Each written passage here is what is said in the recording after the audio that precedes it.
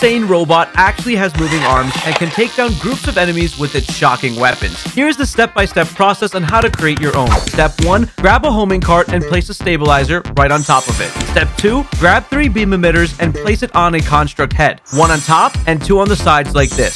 Step 3. Pick up the construct head and place it on the stabilizer. Here's where things get fun. Step 4. Take out 2 portable cooking pots and attach them to the left and right of the stabilizer. These are going to act like moving joints for the bot. I mean, look at it. It looks so good. Step 5. Place a shock emitter on the left portable pot. Step 6. Grab a big weapon along with 2 shock emitters and place them on the right portable pot. So shock emitter, weapon, then another shock emitter. Now this robot is ready to wreck enemies. Step 7. Spot an enemy group and let the robot destroy all of them. But the most important is step 8, which is subscribing so you can see more builds like this on my channel.